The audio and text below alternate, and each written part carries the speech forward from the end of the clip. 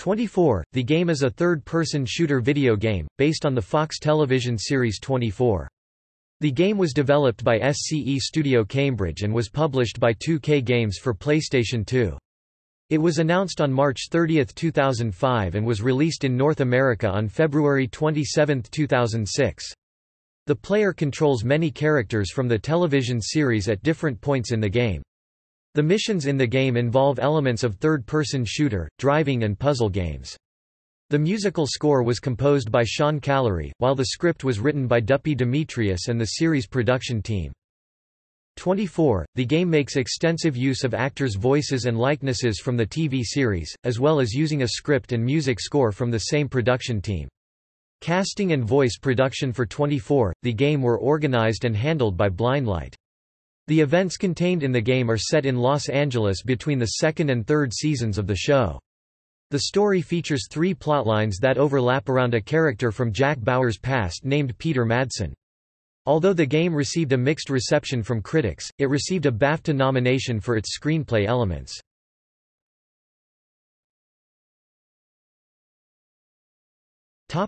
Gameplay. Like the series, the game takes place over 24 hours and has the same start and end clocks for each hour, marking the start and end of each part of the game.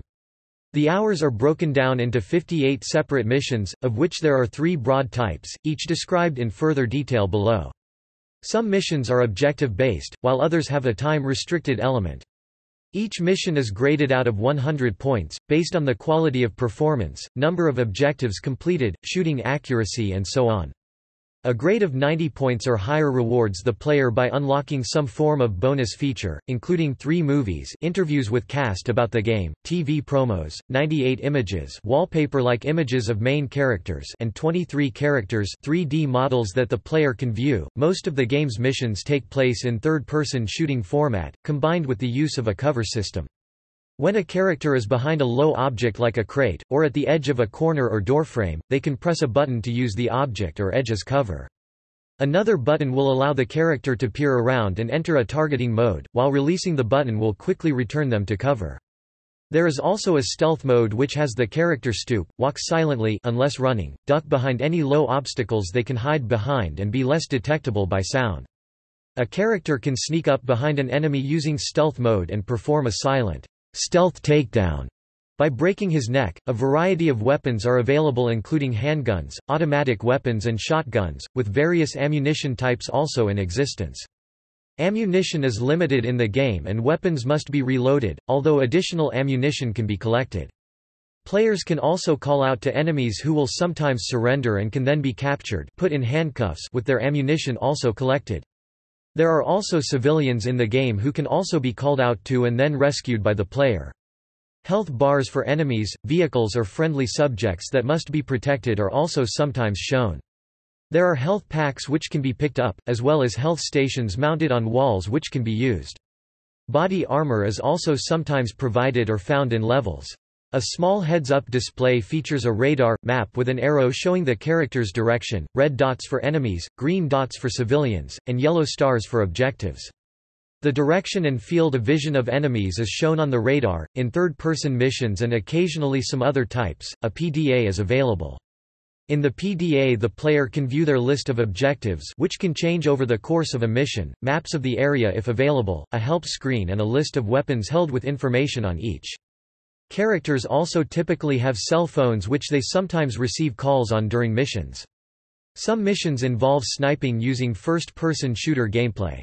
These missions resemble the use of a sniper rifle during normal missions, but the player cannot switch to a third-person view. There are several missions in which the player controls a motor vehicle. Though the game engine is the same as the third-person mode, these missions are based on being in a vehicle. They usually involve getting to a certain location in a certain time period, often while avoiding pursuers while heading to the end point. Weapons cannot be used while in a vehicle. While the PDA is not available in these mission types, a map of the city is. Cell phone calls are also sometimes received in these missions.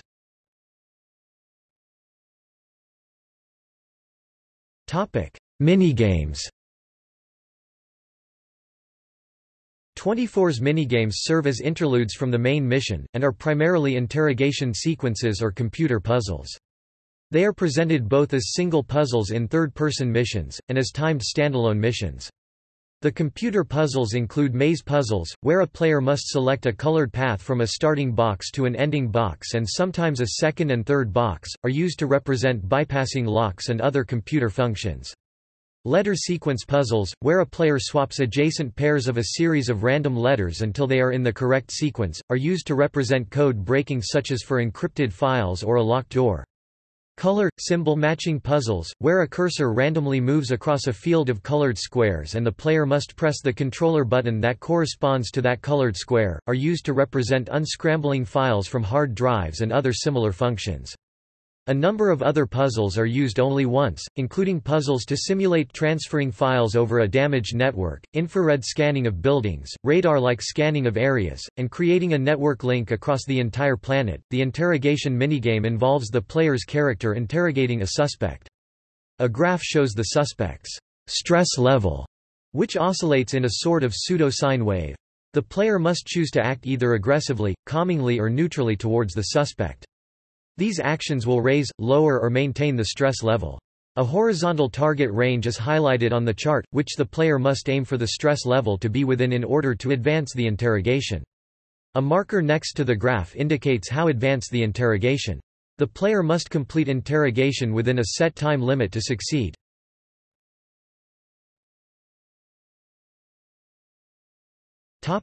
Plot. 24. The game takes place between the events of the second and third seasons. In a similar way to the TV series, it can be split up into 3 sections or chapters. Section 1 revolves around an attack on Vice President Jim Prescott, while Section 2 covers an attack on the Counter-Terrorist Unit (CTU). Section 3 covers a major terrorist attack and attempt to gain access to nuclear weapons. A large number of characters from Seasons 2 and 3 feature in 24, the game, with each using the original actor's likeness and voice acting. Main characters returning include Jack Bauer, Kimberly Kim Bauer, Tony Almeida, Michelle Dessler, Chase Edmonds, David Palmer, Max, Kate Warner, Chloe O'Brien, and Ryan Chappelle, with Peter Madsen being voiced by Christian Kane. The game begins with Jack Bauer waiting outside a ship in Los Angeles harbor where terrorists are going to release a ricin bomb in the water supply. A CTU team member triggers an alarm causing Jack and his team to storm the ship, discovering the whole ship's crew dead in a cargo hold.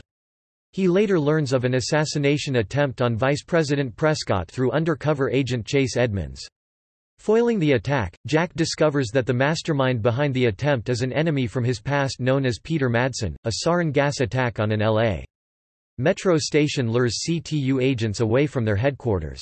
While distracted, terrorists activate an EMP, attacking and taking over the CTU-LA main building, holding the staff members hostage. The terrorists execute these hostages, including data analyst Sean Walker, and eventually escape with a stolen hard drive. Jack runs into Peter Madsen, who has kidnapped Jack's daughter, Kim Bauer, forcing Jack to do errands for the terrorist cell. One of these errands is to sneak into a NSA building and retrieve confidential data for the terrorists. Jack manages to find and rescue Kim and recover the stolen hard drive with the help of undercover agent Chase Edmonds. A major earthquake occurs in Los Angeles, caused by terrorists detonating explosives at focal points, places where fault lines intersect. Kate Warner is also kidnapped by the terrorist cell, along with Governor James Radford, who is kidnapped for assassination but is then rescued by the CTU. A conspiracy involving Radford in the day's attacks is uncovered by the CTU, and Radford is killed by the terrorist cell because he attempts to back out. Fort Lesker, U.S. military base and the epicenter of the earthquakes, is attacked and taken over by terrorists, who then begin stealing weapons-grade plutonium before attempting to smuggle the weapons out of the U.S. to the Middle East. Kate Warner's father is forced to aid the terrorists by helping them smuggle the weapons with his customs passes. Jack finally kills Madsen when he tries to escape by shooting his speedboat with an M80 assault rifle, causing it to explode.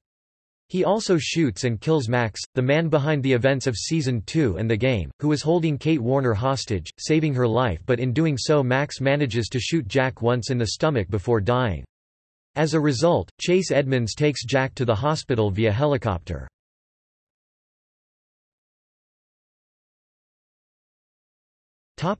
Characters.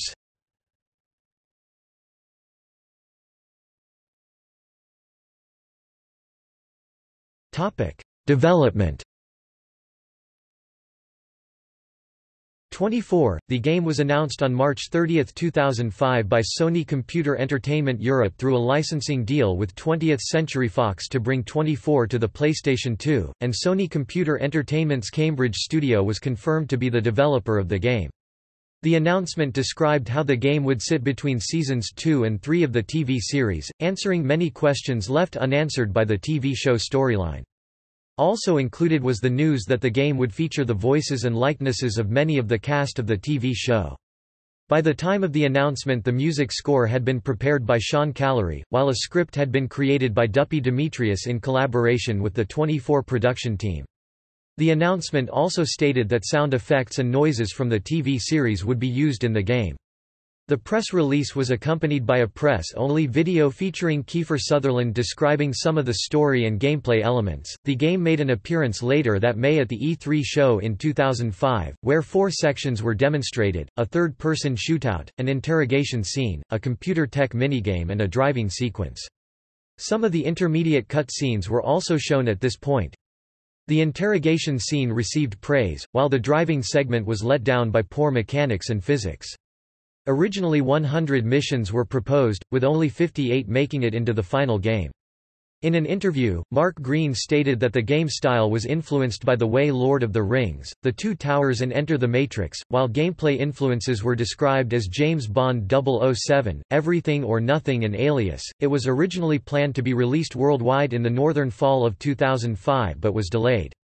The game was released in North America on February 27, 2006, in Europe on March 17, 2006, March 16, 2006 in Ireland, due to St. Patrick's Day, and in Australia on April 22, 2006.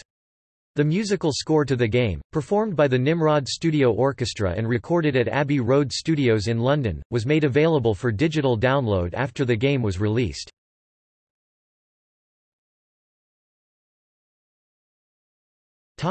Reception. The game received mixed reviews according to video game review aggregator Metacritic. Eduardo Vasconcelos of GameSpy praised the game's storyline and high-quality voice work, but criticized the jagged visuals that caused character renderings to look off. He also complained of the lack of responsiveness in the controls, the disjointed and awkward camera angles, and the slowness with which some enemies react to the player. Items from the TV series such as multi-perspective screens, as shown on the box cover, were popular for illustrating multiple viewpoints of an objective. The use of episode start and end graphics to mark the start and end of missions was also liked. The script was generally described as being a redeeming feature of the game, although fans of the series may find that the viewpoints, motives and reasoning of the villains isn't covered well. Cutscenes were singled out for particular praise by IGN, highlighting good use of camera angles and tight focus. Voice acting was generally popular, although some lines suffered from poor direction or emphasis. In contrast, device and ambiance sounds were well received, with gunfire getting a particular mention. Gameplay mechanics were singled out as being particularly poor. The third-person shooter sections suffered from poor camera angle management, making targeting enemies feel awkward and disjointed. Enemy artificial intelligence for these sections was described as predictable and basic, adopting repeated firing stances or ignoring the character despite being shot repeatedly. Sniper variants of this fared better. The vehicle sections were also disappointing, with physics and vehicle handling being rated poorly. Vehicles were described as feeling slow and clapped out, with pursuits described as being boring. The use of AI in these sections were heavily criticized for being predictable and simplistic, with enemy vehicles having no regard for their own safety. The puzzle games were also received badly, being described as 15 shades of easy and 20 shades of terrible. Interrogation scenes were, in contrast, well liked, with reviewers finding the dialogue during these scenes entertaining. The Times gave the game 4 stars out of 5 and said it was more for 24 fans, who will instantly love it, so long as they don't mind another TV addiction to feed. The Sydney Morning Herald gave it 3.5 stars out of 5, stating, Newcomers to the trials and tribulations of Jack Bauer are unlikely to be impressed by this game's generic shooting and driving action. But fans of 24 will be quaking, thanks to the authentic atmosphere and gripping story, set between Season 2 and 3 of the TV series." However, the AV Club gave it a C and stated that, "For once, you'll wish you could skip the action to get to the cutscenes." Detroit Free Press gave it a similar score of 2 stars out of 4 and said, "The controls are just too unpolished to make it worthwhile, though. Movements are flaky, and aiming is far too loose. Sometimes, I got into a tight firefight where I couldn't hit a terrorist a few feet in front of me. And the driving missions are worse.